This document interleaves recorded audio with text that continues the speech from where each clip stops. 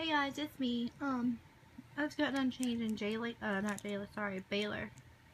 And I realized that she has got What are you doing? blue on her hands.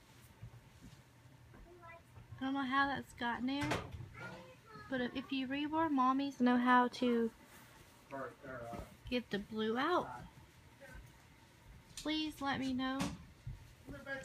It just seems like all the babies are getting blue on them. You know, excuse my husband. He's trying to get the dogs in.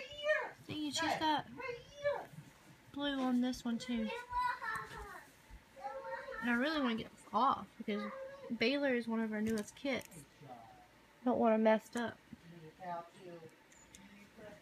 But just did her changing. She had on Who's a Cutie little polka dot pants. So I'm wondering if that's what put the blue in her.